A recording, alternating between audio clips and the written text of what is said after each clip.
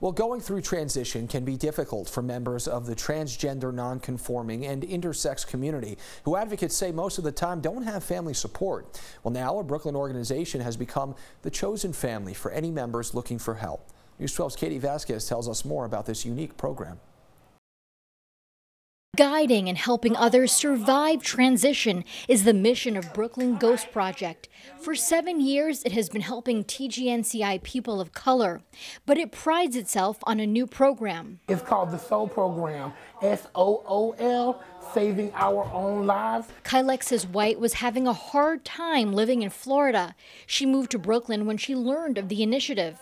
So I could better my life and change because I was on drugs and stuff, so I came up here, got sober, and it helped me start my business, Kylexis Kitchen. Through the program, White made her dream come true, getting her soul food catering business off the ground.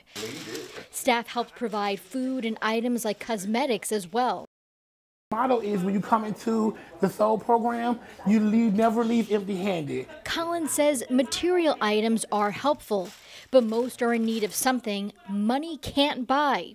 Knowing that they are loved and cared about is the most important thing. So many people in the community feel unloved, unwanted, and unaccepted. Members believe this service is critical. A lot of young youth need that real tough, genuine, caring love, loyal love. And it fills a deep void. I think the program, if it ever leaves here, I think people wouldn't know what to do. They meet every Wednesday here at the Brooklyn Community Pride Center, providing a safe haven for the TGNCI community. In Bed-Stuy, Katie Vasquez, News 12.